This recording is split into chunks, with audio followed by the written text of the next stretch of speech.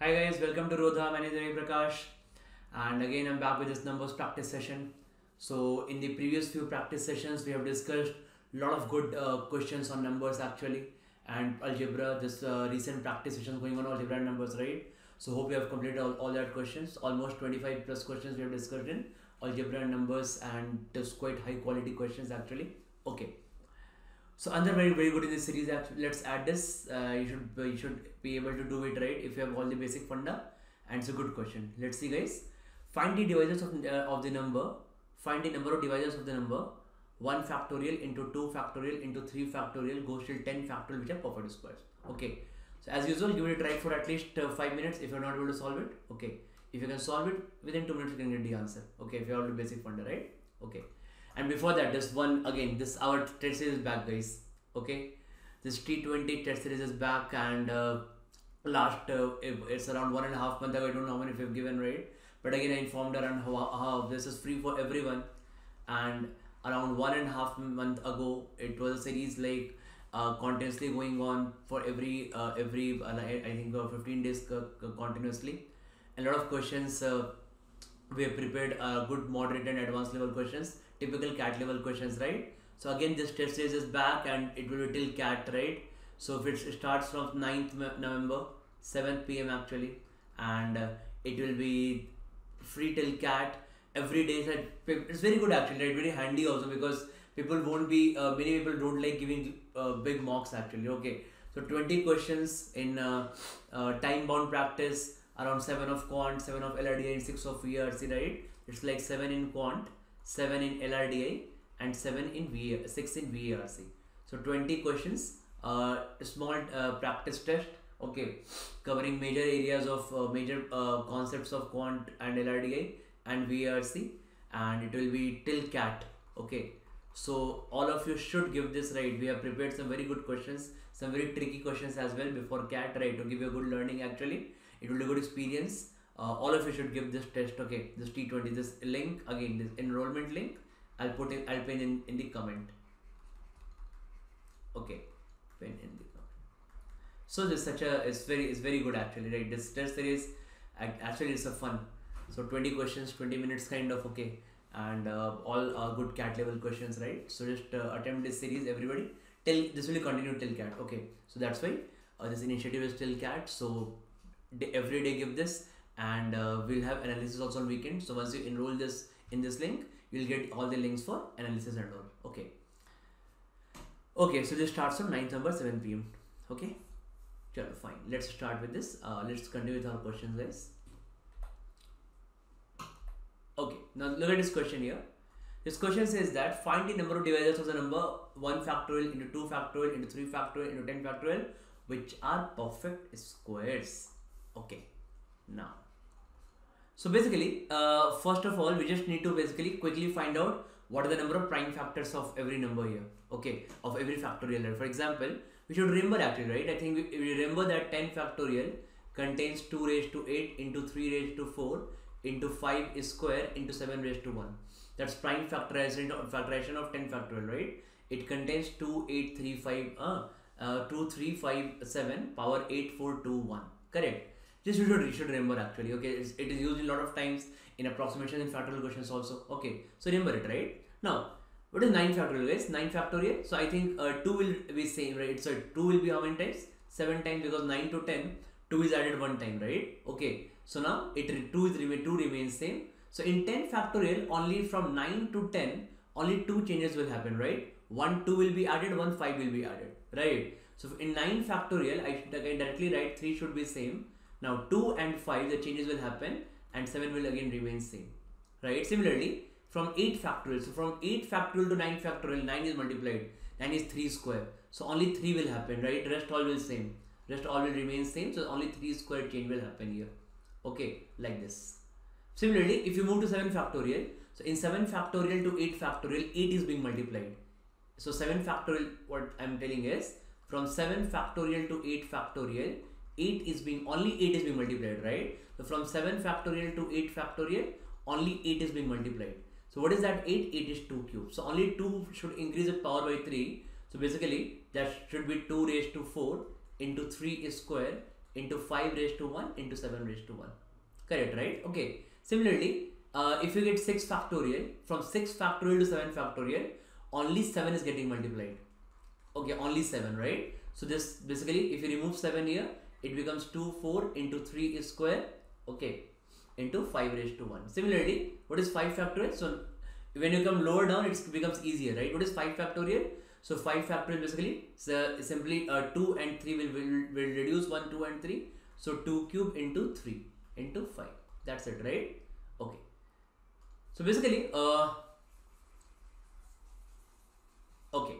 So basically, so that's the thinking is required in this question, right? Okay. Now if you see this here, so basically what is 4 factorial, right? It's 4 factorial. So 4 factorial is like if it's only 24, right? You can do it mentally, no? 2 cube into 3 raised to 1. 3 factorial is what? Again 2 into 3. What is 2 factorial? 1 into 2. Correct, like that. Okay. So what is the basically powers of 2, right? So if you collect all the powers of 2, so if I see, right, 1 factorial into 2 factorial. So if you see, right, so basically all the tough questions of CAT, if you see in previous years, they're formed on the most basic concepts, right? You just have to be fast in thinking and all, right? So that's why this question takes a perfect understanding of factorial calculations, also that perfect square funda also, right? Basically 4 factorial, and then we have here 10 factorial, right? So if I multiply all this, what I'll get? So basically 2 is how many times? You can see here, right? 2 is 1, 2, 3, 5, 3, 8, 4, 12, 16, 23, 30 and 38. So 2 is 38 times. Okay, fine. 3 is how many times? If you see 3, guys, so 3 is how many times basically? So 3 is basically 1, 1, 2, 3, 5, 7, 9, 13, 17. 3 is 17 times. Then 5 is how many times? 1, basically 5, 2, 1, 3, 4, 5, 6, 7. That's 7 times, right? So 5 is basically 7 times. And similarly, 7 is how many times? 7 is 4 times, right? 1, 2, 3, 4. So quite simple now, right? It becomes, right? So it's just like I need to treat like a number here. Like n is equal to 2 raised to 38 into 3 raised to 17 into 5 raised to 7 into 7 raised to 4, right? Where this should be a perfect square, right? So which factors are perfect square? So we know that perfect square basically means what? Any integer should have even power of the form 2k, such that if I do its square root, 2 will get cancelled and some integer value is left. That's the meaning of perfect square, right? So basically the bracket of 2, right? You just need to understand this bracket of 2, like if you do it mentally, right? If you can think of mentally, it's something like this: 2 raised to 0, 2 raised to 1 till 2 raised to 38. Correct. It is like 2 raised to 3 raised to 0, 3 raised to 1 till 3 raised to 17. Correct. Then 5 raised to 0, 5 raised to 1, then 5 raised to 7, and then 7 raised to 0 till 7 raised to 4. Okay. So basically, if you can directly think of mentally, right? Think of this mentally. Okay. So what is happening here? So basically, from the brackets of 2, so 2 from 1 to 38. So I need all the even powers, right? Multiples of 2. So from 1 to 38, there will be 19 multiples of 2, and plus this 2 raised to 0, because don't leave it, because this is always 1 is always a perfect square. Okay. So 19 plus 1, so 20 terms here, right? Similarly, from 1 to 17, we'll have 8 multiples of 2. Okay. Or you can directly also do that. From 0 to 17, there are 18 numbers here. If there are 18 numbers here, so half will be even, half will be odd. So you can directly take 9 also from this bracket. Okay. Similarly, 0 to 7, there are 8 numbers here. Out of 8, again, you need half. Half is 4. 0 to 5, there are 5 numbers here. 5. Then basically, when it's odd number, it basically means that from 1 to 4, you need these 2 numbers here. And that is 1, 7 is to 0. That makes it total 3. So it will be 3 here. Okay. It's like 20 into 9 into 4 into 3. So it's like 18, 4 is 72 into 3, 216. So 2160 is the answer for this question. Correct, right? So again, it's a very nice question, guys. Okay, it's a very good question. Tests all your basic funda with bit of fast calculations also. Perfect square also. Good question. Okay. Now, one more question we can do here. Okay. So CAT 2015 actually. This question was from CAT 2015. Okay, it's a good question actually. Dekho. find n. This question was find n, or I should rather write find minimum value of n. Find minimum value of n. Okay, if 2 raised to 200 minus 2 raised to 192 into 31 plus 2 raised to n is a perfect square. Is a perfect square, right? So this is the question actually. Okay, this is a perfect square here. Fine. So now if you see this, guys, this question actually, this question is, now obviously we need to factorize to solve it, right? I need to factorize it. Okay, so what is my approach here? So I should take from this part actually. So let me write here 2 raised to 200 minus 2 raised to 192 into 31 plus 2 raised to n. Now obviously I'll be taking 2 raised to 192 as common from here, and that becomes 2 raised to 8 minus 31 plus 2 raised to n. Correct, right? Okay. Now this becomes what? 2 raised to 192 then into 225, okay, plus 2 raised to n. Correct? Now this is 15 square, right? So 2 raised to 192 is basically 15 square here. Okay. So now if I further try to solve it, basically I need to take something common, right? So because this, obviously to make it a perfect square, I need to take something as common from here such that this value will become a perfect square. Okay. So what I need to take common from here? So basically if I write something like this, 2 raised to 192, if I try to take it common from here, then 225 plus something should be left here. Okay, na? So that corresponds to 2 raised to n actually, right? That something should be left here. So whatever I add something here, this should give me a perfect square actually. Okay, just think over it, right? Okay, so what that something should be left here? If you think over it, right? So that is 15 square. So what I should add in 15 square, that should be of the form 2 raised to something form. So 2 raised to k form, right? Such that it becomes a perfect square. Okay, so think over it, like 225 after 15 square it becomes 256. If you add 31 is not 2 raised to k form. Okay, fine. Then 289 17 square. 17 square means, yeah, that is 64, right? So if I add 64, that is 2 raised to 6 form actually.